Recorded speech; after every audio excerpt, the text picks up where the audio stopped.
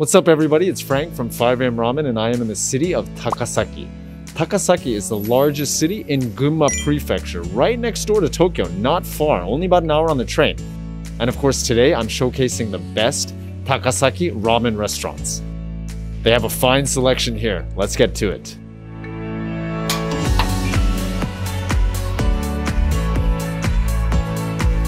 For those finding yourself here for the first time, AM Ramen is your go-to ramen resource in Japan.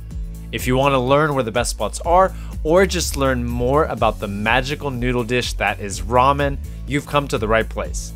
I'm Frank, born and raised in Tokyo, and most of my body consists of ramen. This video is actually the first leg of a big northern Japan trip.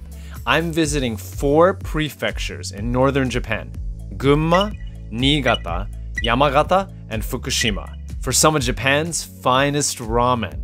The ramen up here is insanely good. This part of the country has more ramen shops per capita than anywhere else. So consider this video the first in a Northern Japan Ramen series.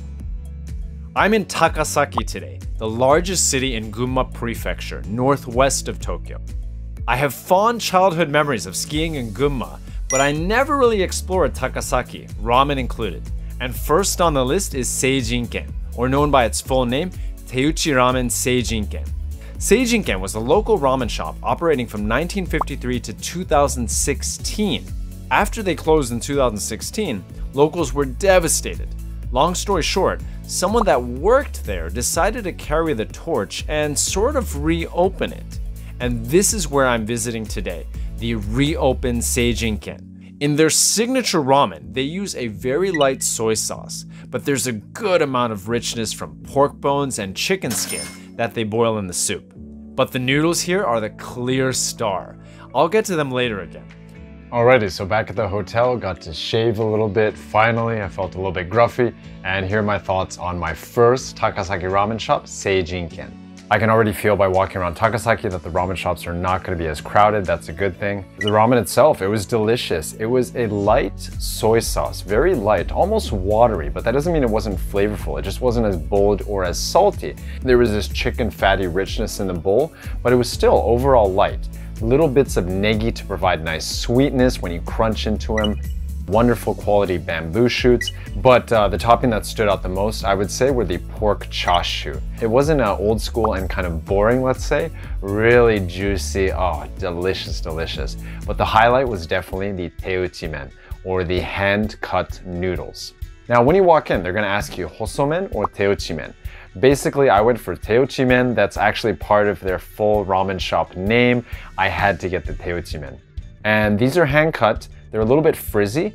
They have quite a bit of water in them, but they're relatively light to pick up, and it's like perfect for slurping. My God, it's like they're designed to be slurped. You could just feel the hand-cut care that went into them, how they were a little bit uneven. I just love that frizzy texture.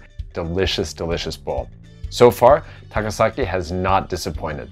Now I have to wait until sundown for my next bowl because most Takasaki ramen shops, they're actually not open for dinner. A lot of them are only open for lunch, so here I am waiting for the next bowl. I've got a little snack to tide me over and I can't wait to dive into the next bowl. I do a little bit of work and wait for that sun to set. I decide I'm going to walk to the ramen shop. I do a whole lot of walking during this whole northern Japan ramen trip. Making my way to ramen shop number 2 right now, and it is pitch black out. It's funny, compared to Tokyo, I mean, you don't have the neon bright lights everywhere like you normally do, so that's one thing that I'm always reminded of when I come out to areas outside of Tokyo. Almost at the ramen shop, Chuka Soba Aoki Second. Making my way through the darkness, I arrive at Chuka Soba Aoki Second. With a ticket machine, I went top left, although I went back and forth before making my decision. I'll talk about this later. Their niboshi ramen has chicken and niboshi, or dried sardines. And among toppings, the chicken meatball, or tsukune, is a nice highlight. I leave Chuka Soba Aoki Second, walking again to make some room for the next bowl. I'm making my way over to the next ramen shop, and here's a little recap of the bowl I just enjoyed at Chuka Soba Aoki Second. Basically, they have 2 bowls, a niboshi or dried sardine ramen, and also another bowl that's a white soy sauce. He said, you know, the white soy sauce might be the most popular, but there are a lot of people that order what I ordered. In the end, I went for the niboshi, and it was really a soft and delicate seasoning that they use, not salty at all. And as such, the niboshi really stood out, but in a very gentle way they prepared the niboshi. The niboshi or dried sardine flavor was there. Compared to some other delicate niboshi bowls out there, I feel like I got a little bit more of the bitterness than normal. But again, the bitterness was not overpowering, just a little bit. Thin noodles, red raw onions to break up the broth a little bit, nice chashu pork, and overall a refreshing light bowl and very easy to squeeze in one more because of those thin noodles. I'm gonna get my map out again here and see where I need to go. So I decided to visit ramen shop Menya Jotaro for my final bowl of the day. Do stick around though, because I'm not done after this bowl. I'm diving into more Takasaki ramen tomorrow as well. Menya Jotaro's ramen aims to strike a fine balance between being heavy and refined, but I ordered a heavier ramen, this one here. On another note, the interior of the ramen shop definitely stands out with its fun manga and anime sort of theme. Apparently the owner is a big fan of manga JoJo's Bizarre Adventure. After finishing up, I retreat back to my hotel and I'll let you know there what I thought. Okay, so back at the hotel, here's a little recap of my third bowl at Jotaro. They have a big menu. Often the case when you get outside of Tokyo, they have a bigger kitchen, they can give you more options. And I went top left as I normally do, and I got their shio paitan. Now, paitan is a heavier broth, whereas chintan is a lighter broth. This was shio paitan, or salt seasoned paitan, but it was kind of in between chintan and paitan. In a strange way, it kind of reminded me of like a Thanksgiving turkey gravy, or maybe even more so a chicken gravy, just because it was very fatty, very oily, but tasty, of course. I will say it was on the saltier side, and a little bit of sweetness too. And the saltiness, it almost had this tangy quality to it. I could have sworn that it was a shoyu or soy sauce seasoned bowl. It was also brown colored, but it said shio on the menu, salt seasoned. It was salty either way. The ramen didn't blow me away per se, but it was definitely great in terms of cost performance. On top of that, what I really liked about this place was that the inside was, yeah, kind of like a retreat. You had someone there in the corner, for example, reading manga. They had bookshelves full of manga. It just had this relaxed, kind of fun atmosphere. You had some anime figurines as well, so overall cool vibes. Now I'm gonna get back to it again tomorrow in Takasaki. Again, a lot of these places are only open for lunch, so I gotta wait until tomorrow for day number 2. The following day, I wake up really early to visit another part of Gunma, away from Takasaki City for 2 bowls. The first place is actually open from 7 AM. Don't worry, I'll feature these 2 ramen shops and their ramen properly in a separate video. So basically, right after these 2 bowls, I rush back to Takasaki City to squeeze in 2 more ramen bowls. The ramen at these last 2 shops couldn't be more different. Kuromatsu is the first one.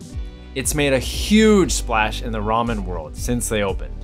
Look how beautiful their ramen, or chuka soba as they call it, is. The chuka soba I order is with all toppings and is seasoned with a white soy sauce. You get to choose white soy sauce or regular soy sauce. The soup is primarily dried fish and fish flakes. Very soft in flavor. Nakajima, the other ramen shop, on the other hand, is as classic as it gets. You can get this sense just from looking at the ramen. The owner here actually worked at one of my favorite Tokyo ramen shops, Kazuya. You can see the resemblance. I'll create some sort of ramen family tree in the future. Now, while the ramen at Nakajima is classic leaning, think of it as an upgraded classic ramen. With a full stomach after these 2 bowls, I head back to the hotel. Alrighty, here's a recap of the last 2 Takasaki bowls. I had to pretty much run from one shop to the other, got some exercise in the process, but glad I was able to fit them both into the schedule. Now, as to the first place, Kuromatsu, their ramen was pretty much a work of art. I mean, it was a beautiful bowl. The way it's presented, you can tell that they really pay attention to the details in this one. Starting with the soup, it's a very light, in the case of what I ordered, white soy sauce or shiroshoyu ramen. So light, in fact, that the flavors that were there, whether it's fish or even the kelp, it was, for lack of a better word, very watery, but of course that was intentional. It was watery, but so subtle and almost like restrained. Just so delicate, I guess you could say. And personally, I prefer my ramen a little bit punchier with the soup, but I can totally appreciate what they were doing. And I think this is something I need to wrap my head around more, perhaps, this style of ramen. Because you're seeing a lot more of these style of bowls out there. And everything else, of course, was excellent. The noodles are made in-house, beautiful fold there, maybe even one of the best folds there in ramen, as well as whole wheat flecks there too in the noodles. And depending on when you go, they're gonna have either thin noodles or also thicker flat noodles. Toppings were delicious. The mitsuba provided a wonderful freshness to the bowl, and also the slow-cooked chashu pork were excellent. On top of that, yeah, your usual suspects, delicious, delicious wonton dumplings. Overall, excellent bowl, very much modern ramen at its finest, let's say. Now for the last shop I went to in Nakajima, we're going back in time a little bit because this was definitely more classic leaning. It was so old school that they had the chashu there, looking closer to Chinese style char siu, which is fork roasted pork. Not necessarily less complex, but a lot simpler in terms of flavor, or something you would expect maybe back in the day. You do get strong fish notes. Anyway, it was a wonderful bowl to round it all out. I had the place pretty much to myself, and it was also redemption because I tried to go there yesterday, but they were closed, and now I got to end at that place. So that's it for me. I hope you enjoyed this Takasaki ramen video, and if that's the case, please hit that like button and also subscribe if you haven't already. This is Frank from 5am Ramen, thanking you for watching, and until next time. Well, at least I know where to shop. So light and delicate that actually... A little bit noisy here under the highway, but interesting spot. It's lit up at least, not pitch black, and we have some graffiti. Unfortunately, no ramen graffiti. Bad side of town, not at all. This is Japan, still very safe. This is Frank from 5am Ramen, thanking you for watching, and yeah, until next time, I will see you